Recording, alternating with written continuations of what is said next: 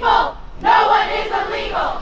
Power to the people, no one is illegal. Power to the people, no one is illegal. Power to the people, no one is illegal. Power to the people, no one is illegal. Power to the people. Pueblo unidos jamás serán vencidos. El pueblo unidos jamás serán vencidos. El pueblo unido jamás será vencido. It's important that universities also make a declared statement that they will not collaborate with ICE in order to ensure the safety of undocumented students. El pueblo unido jamás será vencido. El pueblo. These ordinances that have been passed at the city level for police officers to not collaborate with ICE, those ordinances are only as good as they are enforceable.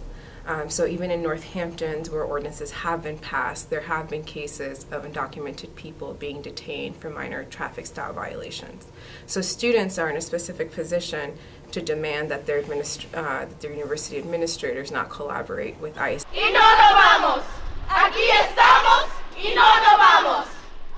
If we're going to be successful in fighting against Trumpism in all its manifestations, meaning its attacks on workers, its xenophobia, its racism, its attacks on women, on LGBT people, we need to build a multiracial working class coalition that can respond to racism with solidarity, because one of the ways that the elite in this country is trying to divide workers is through racism and xenophobia. Why responding to racism is absolutely central to building a labor movement is that undocumented workers and immigrants are facing increased forms of retaliation.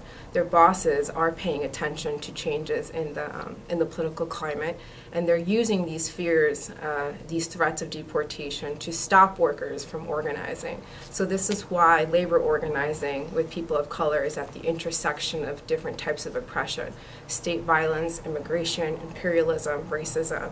And the way that we're going to be able to defeat those things is by building a powerful working class coalition where different oppressed sectors can come together and unify their demands. Power to the people, no one is illegal. Power to the